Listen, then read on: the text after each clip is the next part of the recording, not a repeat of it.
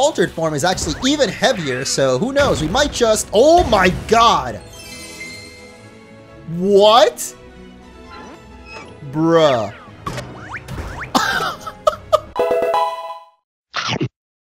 What is up, and welcome back to Pokemon Brilliant Diamond and Shining Pearl. Today, we are finally going after my favorite legendary from the Sinnoh region, the Dark Lord, Giratina. And it all begins right here in Veilstone City because we've got to make our way down to the Turnback Cave. And I believe the way you access that is through the route down this way.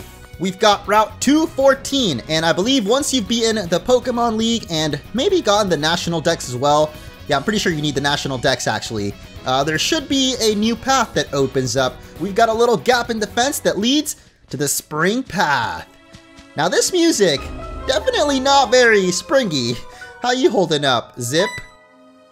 Spacing out? Well, that makes sense. Giratina, well, it doesn't exactly have anything to do with space, but oh, okay, I guess Zip is just gone, which means it's time to Spray Repel. Because in order to obtain Giratina, we're gonna have to go through quite a lot of exploring, both here in the Spring Path and then the Turnback Cave I mentioned. And in Pokemon Platinum, this was actually the place where you exited the Distortion World after the whole Giratina event. But of course, we're playing Diamond and Pearl, or at least the remakes of Diamond and Pearl, so instead we do things kind of backwards. We actually enter through the Spring Path and then the Turnback Cave, which we can find down this way. And as you can see, it is very foggy, so smash that like button to clear away the fog, or I guess summon Staraptor to do it for us, as we've got a hieroglyph right in our face. Pass 3 pillars to the sleeping before 30 is surpassed. What the heck are you talking about? Honestly, if I hadn't done this before, like when I was younger, or looked it up on the internet, I would have no idea how to interpret it. Like, I'm curious if anybody figured this out on their own without like any sort of guide, because basically what they mean is we have to go walk past 3 pillars in these rooms or chambers of the Turnback Cave, and basically no matter which door you go through, the next room will be completely random. So even though it might seem like I'm taking some kind of, oh hey, well there's the first pillar, 1, 3, okay, so basically you're gonna want to go through 3 rooms that contain pillars like the one right here in the center before you go past 30 rooms in total. I haven't really been keeping count of how many rooms we entered already, but like I said, it's totally random. Like, you just have to get lucky and hope that you find 3 pillars before 30 rooms have passed. And I've heard that the easiest way to do this is actually just to keep going straight the whole way, but I don't know, that seems kind of boring. I like to play things a little more dangerously. Although right now I seem to just keep going straight, so I don't know. Let's test that theory. Or not.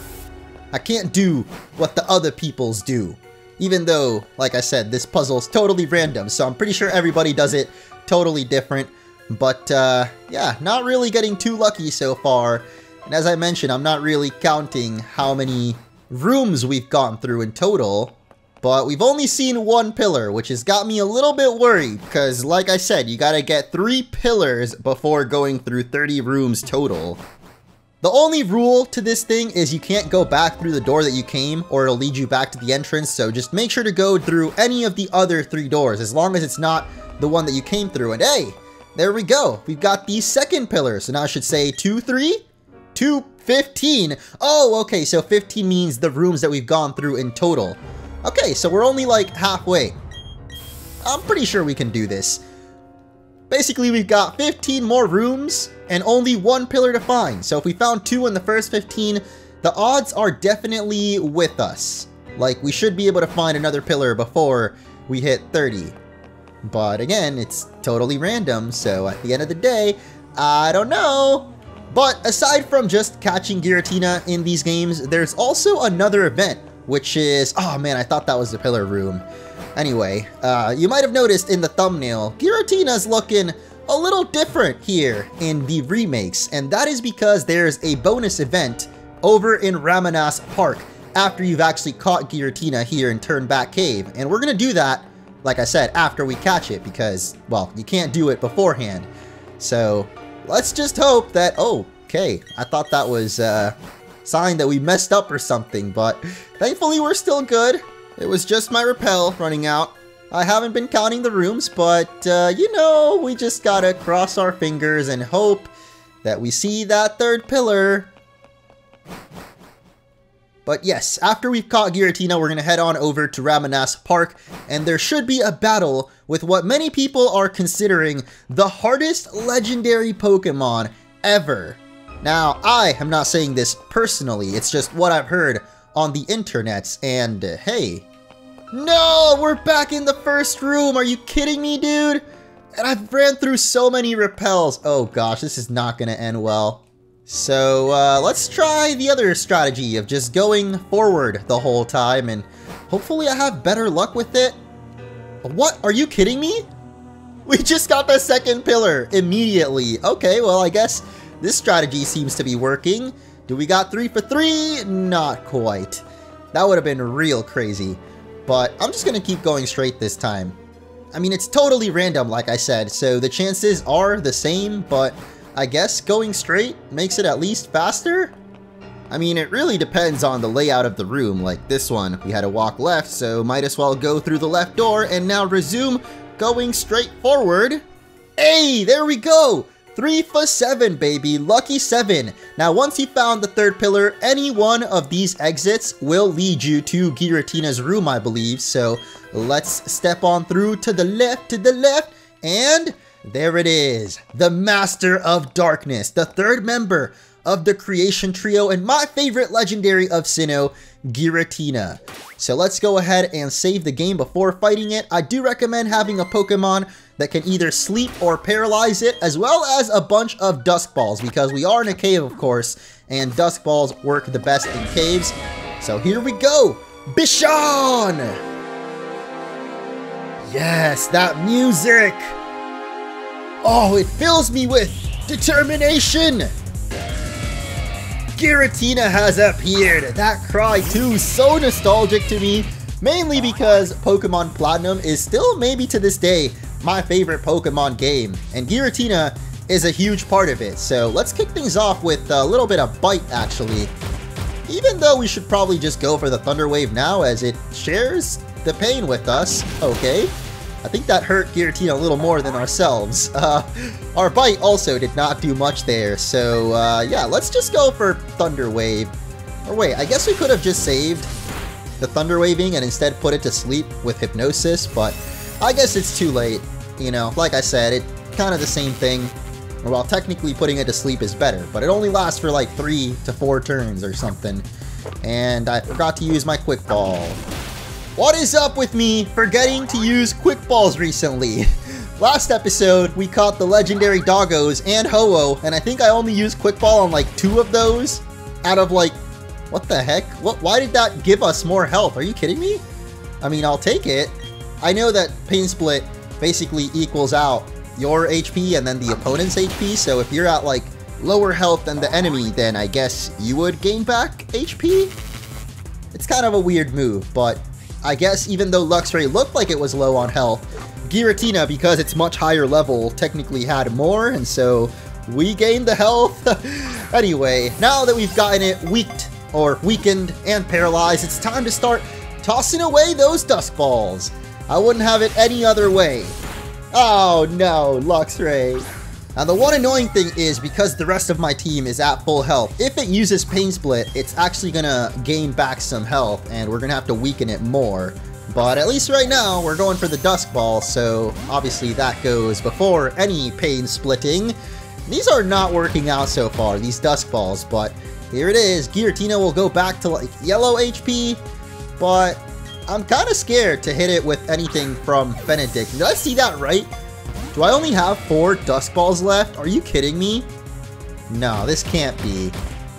Okay, another Pain Split. Who has more health at this point? I don't even know. I guess we both had equal, because barely anything happened. And yes, I only have 3 Dusk Balls left. Why did I forget?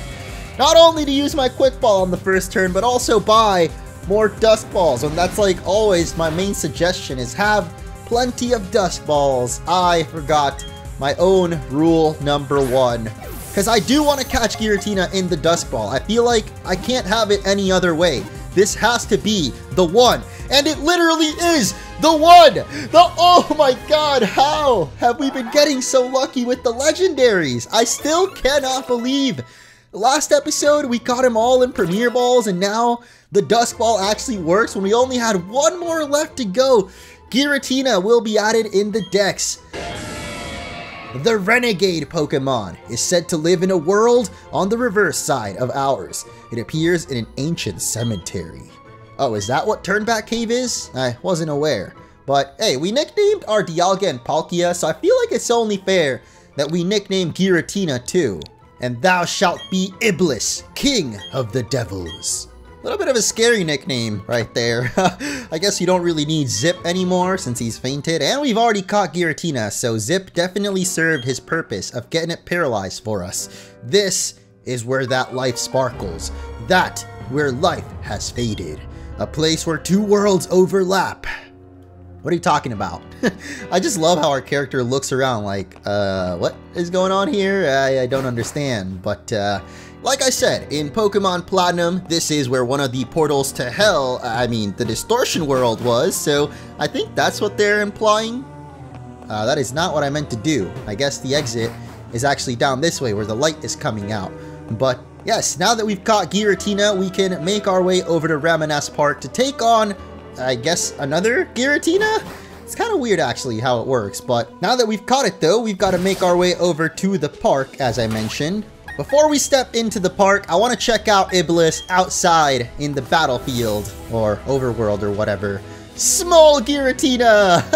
Why does he look like a little caterpillar, or like some kind of bagworm? I don't know what it's called, but he just looks very sluggish. And I don't mean slow. I mean like literally a slug of some kind.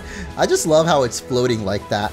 But once we do get the special Giratina in Ramanas Park, or I guess defeat it, we're going to be able to get the Griseous Orb and turn this Giratina into its origin form, which is the form that more people might be familiar with because it's the one on the cover of Pokemon Platinum. So we're going to need another Mysterious Shard. Thankfully, I've been grinding away, boys. I got a lot of Mysterious Shard Smalls and even more Mysterious Shard Larges. And as you'll see here below Mewtwo's Genome Slate, we will now have the Distortion Slate, which will let us access the Distortion Room. That's right, they actually put the Distortion World in the remakes. And everybody said, these are Diamond and Pearl remakes, not Platinum. They're not gonna put Platinum features. I mean, they don't actually have the Distortion World, but there's kind of a reference to it. And at least we did get Giratina, but I don't actually know where the Distortion Room is. I feel like maybe it doesn't... Oh, okay, well that cave definitely wasn't there before, so I'm gonna assume this has to be the Distortion Room.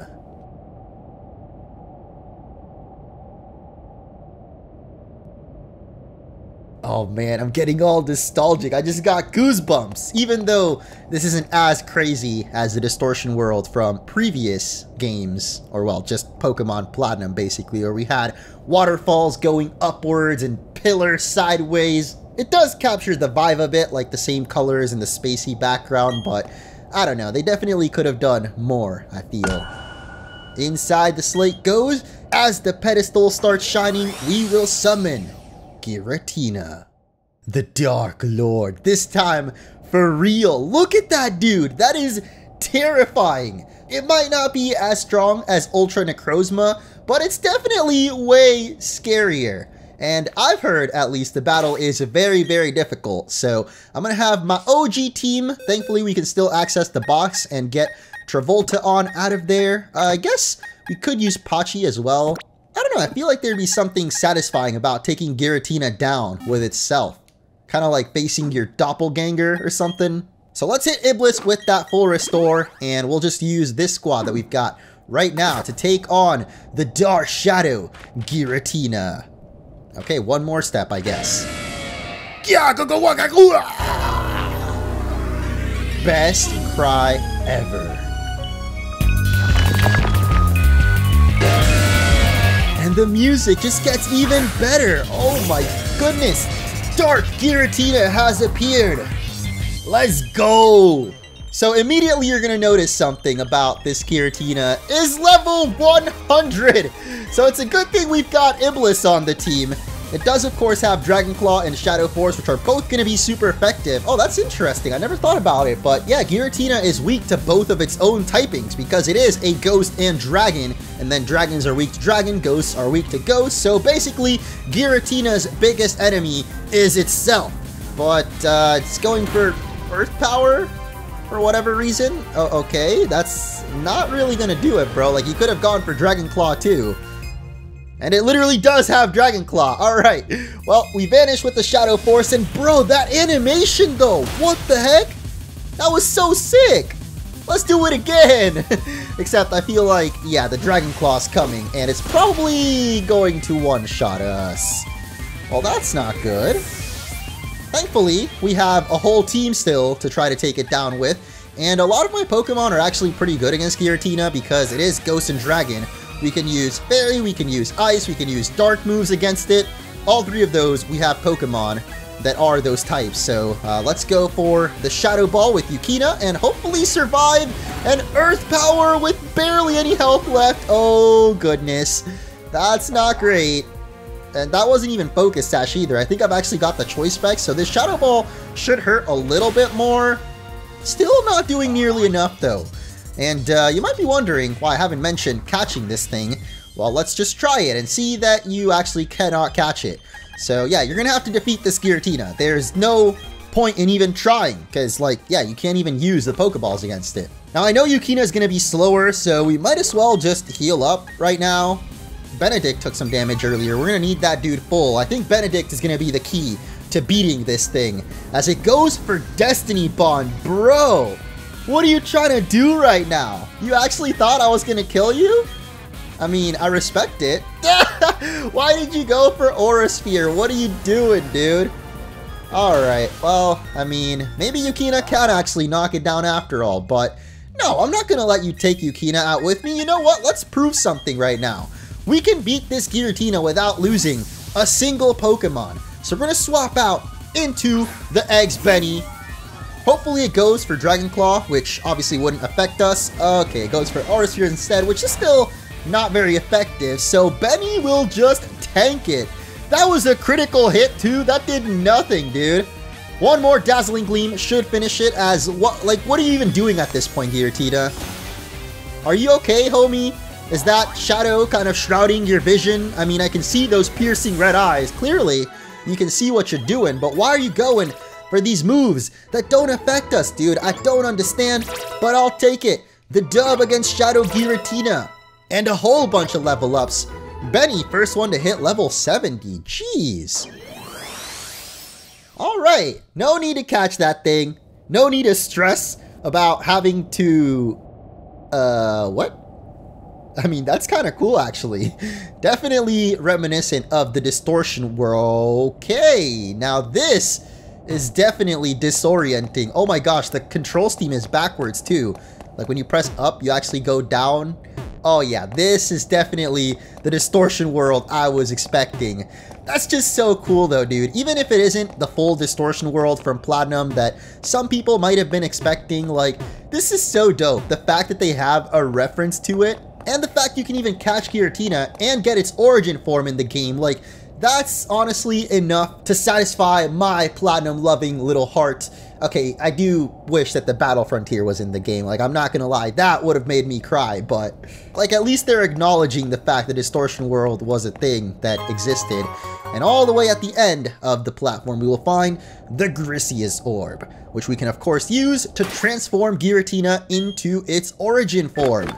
Or the one that's on the cover of Pokemon Platinum. So if I could somehow find this thing, I guess we'll just sort by newest and give that over to Iblis. Boom! Iblis has transformed. Unfortunately, it's still dead though. I don't think Pokemon can actually walk alongside you in the overworld if they're fainted, so we're gonna have to revive it, but there it is, origin form Giratina, which is basically the one that we just fought in the Shadow version. But out here, we should be able to see, yes, Iblis now in its true form. The Dark Lord is angry. I mean, Giratina's like always angry. That just makes sense. But man, that looks so awesome. Look at how fast it flies too. Those 6 arms just flailing about look so freaking dope. Like, Giratina is just the best legendary Pokemon. how are you about to fall over? Like, you're literally floating in the air. I don't think you can fall, bro. Let's check it out in the Pokedex, though. We've got the Renegade Pokemon, as we know, and if we hit left or right, you can actually see the different forms of Pokemon. So we've got Altered Form and Origin Form. Same Pokedex description, though. But one thing I actually haven't done yet in this game is do the height check. It's a feature that was in the Pokedex back in Ruby Sapphire and Diamond and Pearl, but I think they got rid of it starting from Pokemon Black and White, or maybe X and Y. The point is that this isn't in the current, like, modern day Pokemon games. You can't do the height check or the weight check. Oh, wait, that's Regigigas, who seems pretty hefty, actually. Maybe we should weight check this dude first. So if you hit the R button, you'll see that our character gets launched into the sky, and that is amazing. Oh my god, the way he wiggles out too. Okay. So yeah, you can do this for every single Pokemon, and I believe Giratina was actually heavier than Regigigas somehow, even though it's like a ghost. I don't really get that, but there it is. 1,400 pounds will have us pinned right into the moon as well. The Altered Form is actually even heavier, so who knows? We might just... Oh my god! What? Bruh. I'm at a loss for words. That was just amazing. Like, what? I think that's actually the heaviest Pokemon that I've got so far. Yep, Giratina in its base form, heavier than even Dialga and Snorlax, and what the heck, Palkia, what have you been eating, bro? You're like half the weight of Dialga, or I guess because it's a steel type, that actually kind of makes sense. But yeah, we can height check this one as well. 17 feet tall. Why is it so small when we actually send it out of the Pokeball? I don't know, bro, but even this one at 1,500 doesn't quite shatter the moon, so Giratina definitely gotta chill out on those puffins, like, bruh. How are you blasting us straight through the moon? That's hilarious, dude. Oh yeah, Giratina is also supposed to be like 15 feet tall, so clearly this overworld model is not quite to scale, but I'm not sure if I would have preferred them do some kind of like custom overworld models for this game. Like, I've seen someone suggest they could have used the Pokemon Rumble models. I don't know, I guess it would have been kind of cute and made more sense, at least them being so tiny. Yeah, that's going to be it for this episode. Thank you all so much for watching, and next time, I believe we're going to be hunting after some more legendaries, but not quite in Ramanas Park. I want to finally head off to the final zone of this game, so stay tuned for that. Smash like if you enjoyed, and I'll catch you in the next episode.